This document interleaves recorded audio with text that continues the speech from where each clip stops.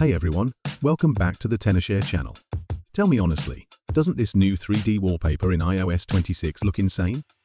It's like the lock screen is alive. But here's the catch, you only get this effect if you've updated to iOS 26.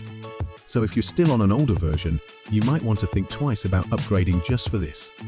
Now, let's get into how to set it up and make your iPhone look this cool.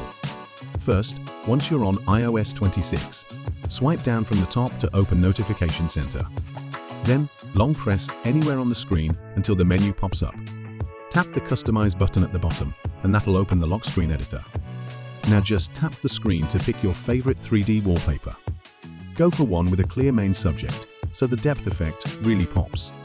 Once you've chosen, hit the little icon next to the three dots in the bottom right. Your iPhone will take a few seconds to process it, and then boom, the 3D effect is on. Tilt your phone side to side, and you'll see the depth in action. Pretty cool, right? And if you want the effect to look even stronger, tap the three dots, choose Depth Effect, and you'll get an even deeper look. Just keep in mind, it might cover part of the time display, so you can resize the clock to make it fit better. And here's a tip, you can play around with widgets and lock screen accessories like I did.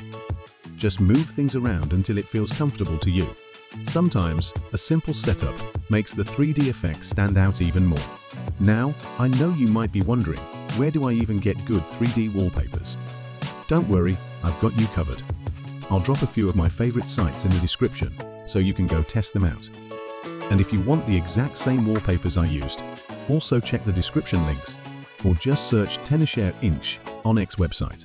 You'll find plenty of options there. Before you go all in though, let's talk about a few things you should keep in mind. If you're using an iPhone 15 Pro or newer, you're good to go. But on older models, this effect can drain your battery faster. So maybe stick to static 3D wallpapers when you need to save power. Try to avoid wallpapers that are too bright or too busy. They'll make your lock screen text hard to read. Clean backgrounds with a clear subject look way better. And because iOS 26 has that liquid glass UI style, super flashy colors or messy patterns can clash with the notification panel. Simpler is usually better here. So yeah, iOS 26 really leveled up the wallpaper game. Go try it out, play around with different photos, and let me know in the comments which wallpaper style looks best on your iPhone. And hey, if you found this helpful, don't forget to subscribe. I've got more iOS 26 tricks coming your way soon. See you next one.